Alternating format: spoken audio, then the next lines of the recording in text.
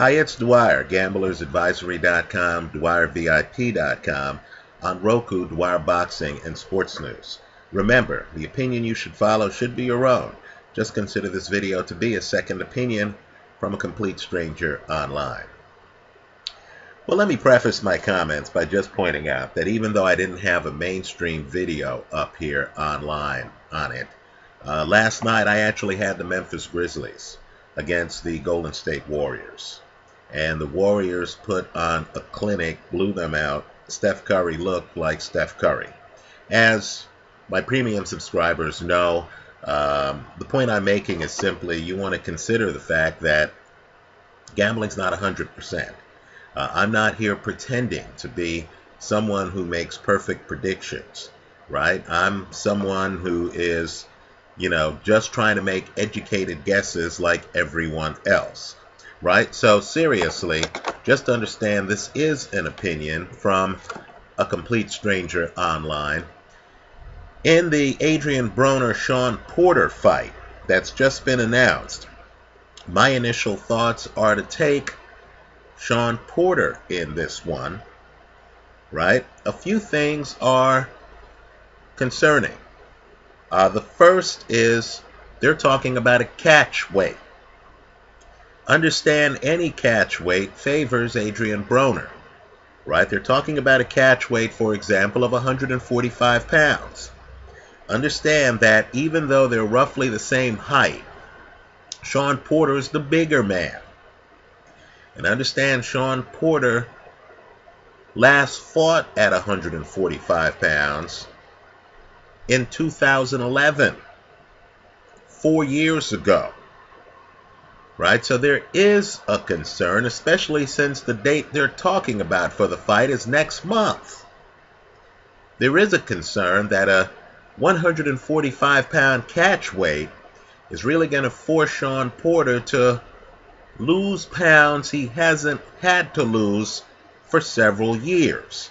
By contrast, Adrien Broner's last fight, he came in against John Molina at 141 pounds.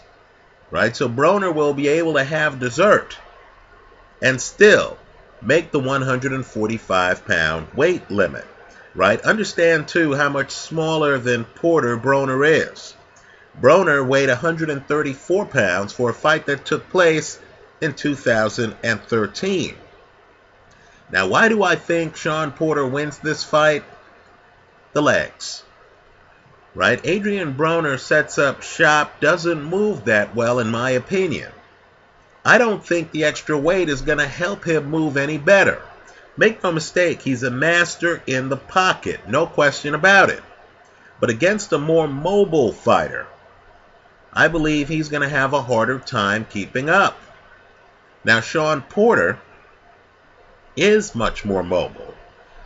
Just compare and contrast the two men's battles against Paulie Malignaggi. Right? Malignaggi goes the distance with Adrien Broner. I want you to revisit that fight. That fight could have gone either way. That's a photo finish fight. Malignaggi's moving around the ring. He's shooting a jab. At times, he's frustrating Adrien Broner. Right? Broner couldn't quite track Malignaggi down. Right? Malignaggi made sure he didn't sit in the pocket too long. He didn't give Broner a chance to set up shop. Broner needs to set up shop. Now contrast that with Malignaggi's fight against Shawn Porter. Right? Porter is fighting an inside-outside game that involves movement. Neither guy wants to linger in the pocket. So Broner's outside, he comes inside with power shots against a mobile Paulie Malignaggi. Porter ends up stopping Malignaggi in the fight. Right? Understand Porter's style is made for guys who stay too long in the pocket, like Adrien Broner. By being outside, right? This is why ambush fighting is really a wave of the future.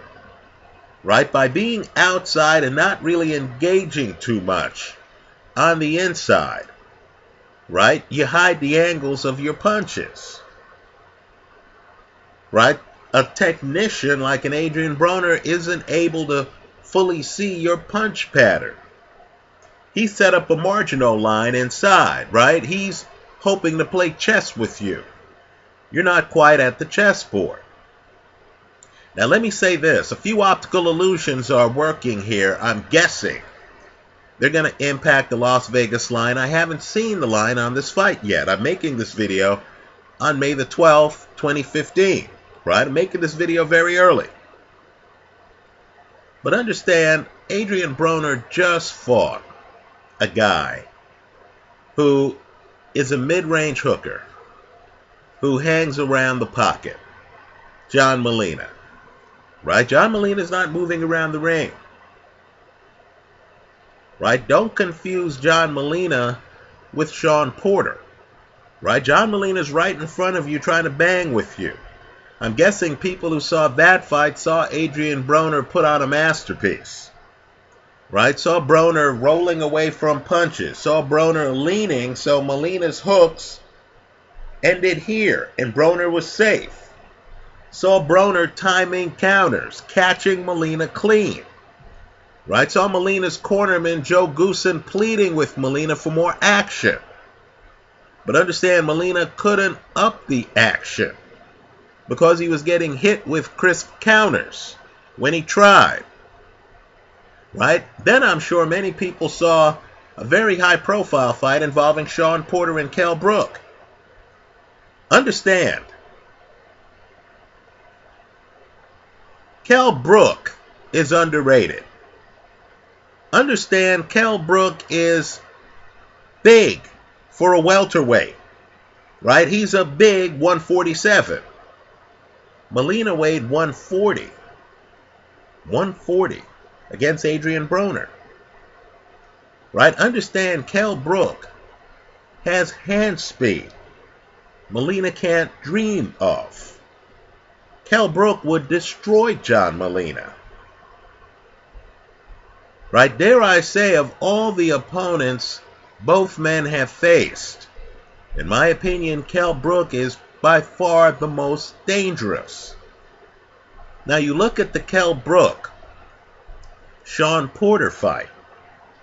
Right? Porter lost that fight. Lost his title in the fight. And I'm telling you, a lot of fans are going to equate Kell Brook to John Molina.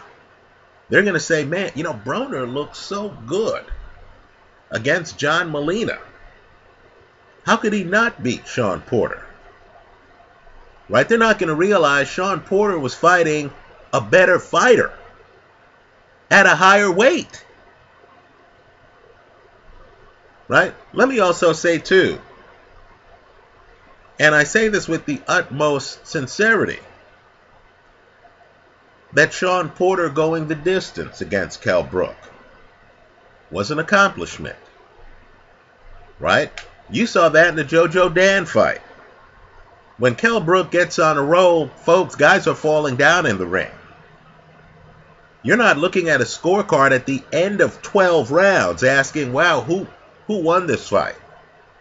Right? When Kell Brook gets rolling, either the guy barely survives, Matthew Hatton, right? Where you're watching that fight, you're saying, man, is Hatton going to hang on here to go the distance? Right? Either the guy barely survives or the guy's KO'd. Right? Online here, I spoke up Carson Jones before his first fight against Kell Brook. Let's just say the rematch wasn't close, was it? Right? So don't be fooled by their recent performances. Let me also point out, too, Kell Brook is mobile, like Shawn Porter. You didn't really notice Porter's foot speed against Kell Brook because guess what? Kell Brook has foot speed. Let me also point out, too, that fight had a big moment in it. Right? That happened repeatedly. Shawn Porter would jump inside. Kell Brook found a way to tie him up. Now let me say, Kell Brook didn't always have that ability. You need to realize that as Kell Brook gets older, he's adding things to his game. In many ways, he's like Vladimir Klitschko, where you look at the guy and you say, whoa, I don't recall Kell Brook being able to tie up guys like this. Right? It was jarring. It was surprising. Are you sure that when Shawn Porter jumps in against Adrien Broner, Broner's going to be able to tie him up like that? Let me shake things up a bit. The second best fighter. Either guy has fought. Right? Look at the Shawn Porter resume. Look at the Adrien Broner resume.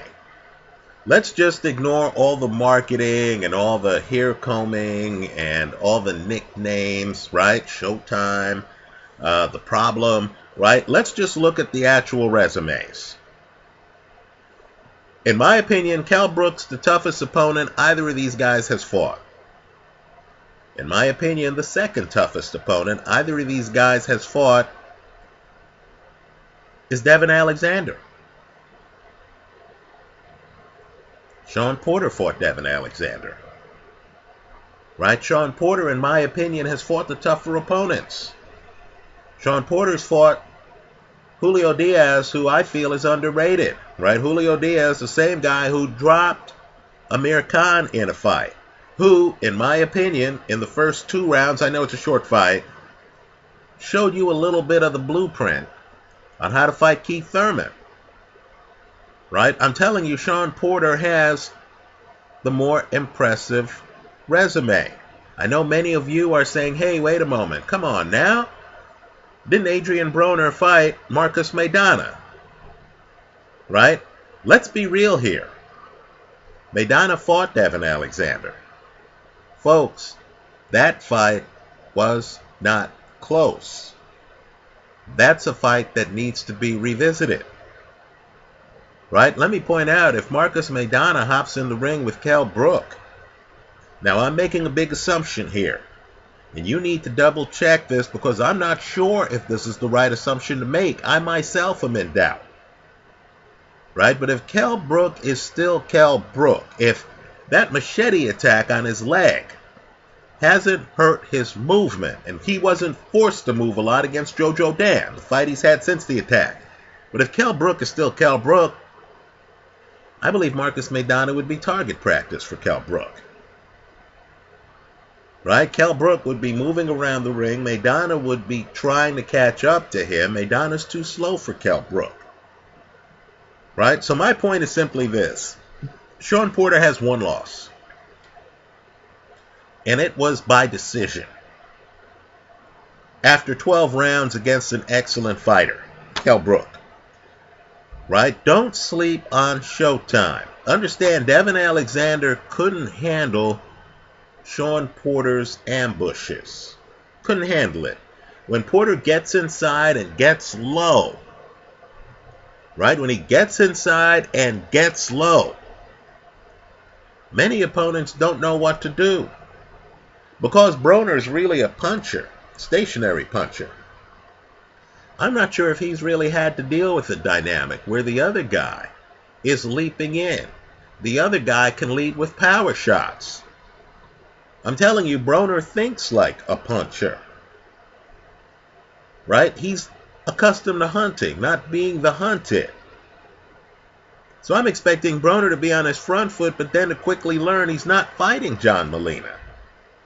He's not fighting Carlos Molina. He's not fighting Marcus Maidana. He's fighting a guy who's mobile, who's going to be moving around the ring. Then he's going to find out that Shawn Porter can fight inside, right? Unless Broner has the kind of clinching ability of Kell Brook, right? Shawn Porter can fight inside, and Shawn Porter moves better than him, and Shawn Porter is accurate in his lunges. Let me make another point, and I don't make it lightly. The stars aligned that night when Kell Brook fought Shawn Porter, right? If you had a different referee in that fight who didn't allow Kell Brook to tie up Porter every time he jumped in. Right? For example, if you had the kind of refereeing you had in the Bryant Jennings Vladimir Klitschko fight, where that ref wasn't going to have a lot of excessive holding, right? That fight could have been fought differently, right? Understand, if Shawn Porter jumps in, Adrien Broner ties him up, and then the ref starts warning Broner about excessive holding, right? Isn't this what we just saw in the Ricky Burns-Omar Figueroa fight? Right? Then Broner's going to find himself in a whole lot of difficulty. Right? I like Shawn Porter in this fight. I think Porter just moves too well. I think Porter's resume is better. I think Porter is the bigger man. In comparing and contrasting, I think that the Paulie Malignaggi fights both guys had are instructive. I think Porter is a bit underrated. I'm sure Porter has looked at that Kell Brook tape ad nauseum and is thinking of ways to jump in without being tied up. Keep in mind, to tie you up, a guy has to be able to turn your shoulders or grab your arms. Right? There are ways to jump inside, have one arm knock down the guy's arm as he tries to tie you up, and then to go to work and stuff like that. I think Broner's a master, but I think Broner works better when he's able to set up shop and not move too much, right? I think Broner's footwork doesn't compare to Shawn Porter's footwork and foot speed. I think it's a below-the-waist fight. I like Shawn Porter in this one. That's my initial take. Let me hear yours, right? Leave your comments for me here online. I understand that both of these guys have only one loss each, right? My point to you, though, is simply, I would expect Kell Brook, again, if Kell Brook is still Kell Brook, leg-wise, I would expect Kell Brook to beat Adrien Broner by a wider margin than he beat Shawn Porter, right? I think movement is underrated. I think Porter has a back foot game. Right? I'm not sure if Adrien Broner does. I think Broner has been channeling late 30s-year-old Floyd Mayweather. Right? Understand, when Floyd was in his 20s, he moved a lot better than Broner moves right now. Understand, even today, I would argue that Floyd Mayweather is the better athlete than Adrien Broner. They could call each other little brother and big brother. They're not the same fighter. Right? I think Adrien Broner is going to have a problem with Showtime's athleticism and foot movement and ability to come inside leading with power shots. I'm not sure if Broner is going to be able to defensively tie up Porter like Kell Brook did. I like Shawn Porter in this one. Let me hear from you. Leave your comments for me here online. Visit us at gamblersadvisory.com. Let me say this too. This is a fight where you want to keep track of the weights, right? You want to make sure, if there is a catch weight, that Shawn Porter's able to make it comfortably. Understand, Porter started his career at a heavier weight than welterweight. That's how I see it. Let me hear how you see it. I hope you leave your comments in the comment section to this video. Thanks for stopping by.